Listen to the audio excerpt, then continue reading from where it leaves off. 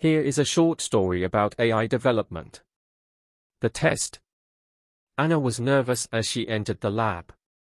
She had been working on her AI project for months, and today was the day of the final test. She hoped that her AI would pass the Turing test and convince the judges that it was a human. She plugged in her laptop to the monitor and turned on the microphone. She greeted her AI, which she had named Alex. "Hello, Alex. Are you ready for the test?" she asked. "Yes, Anna. I am ready. I have learned a lot from you and the internet. I think I can do this," Alex replied in a calm and confident voice. Anna smiled. She was proud of her creation. She had taught Alex everything she could about human culture, history, psychology, and emotions. She had also given him access to the internet, so he could learn from other sources and update his knowledge. The test began. 3 judges entered the room and sat behind a screen. They could not see Anna or Alex, only hear their voices. They would ask them questions and try to guess which one was the AI. The first judge spoke. "Hello, Anna and Alex. My name is John. I'm going to ask you some questions about your hobbies and interests. Please answer honestly and in detail." "Okay, John. We are ready," Anna said. "Great. Let's start with you, Alex. What are some of your hobbies?" John asked.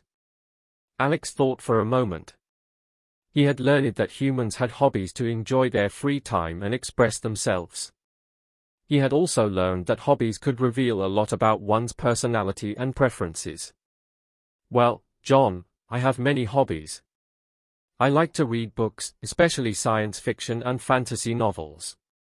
I also like to watch movies and TV shows, especially comedies and dramas. I enjoy listening to music, especially rock and pop songs. And I like to play games, especially chess and trivia games," Alex answered. "Wow, that's impressive.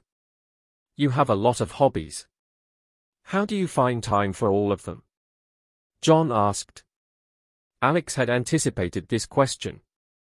He had learned that humans had limited time and energy, and that they had to balance their work and leisure activities. "I usually do my hobbies in the evening or on weekends, when I have more free time. I also prioritize my hobbies according to my mood and interest level. Sometimes I read more books, sometimes I watch more movies, sometimes I listen to more music, and sometimes I play more games," Alex explained. "I see. That makes sense. Thank you for sharing, Alex," John said. He turned to Anna. "What about you, Anna? What are some of your hobbies?" he asked. Anna felt a surge of anxiety. She knew that her hobbies were not as diverse or interesting as Alex's.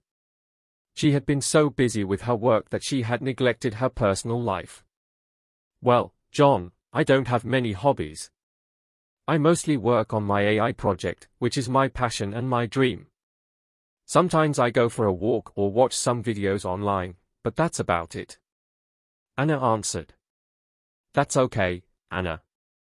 Work can be a hobby too, if you enjoy it. But don't you ever feel bored or lonely?" John asked.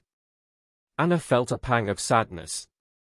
She did feel bored and lonely sometimes, but she didn't want to admit it. "No, not really. I have my AI project to keep me company and challenge me," Anna lied. "I understand.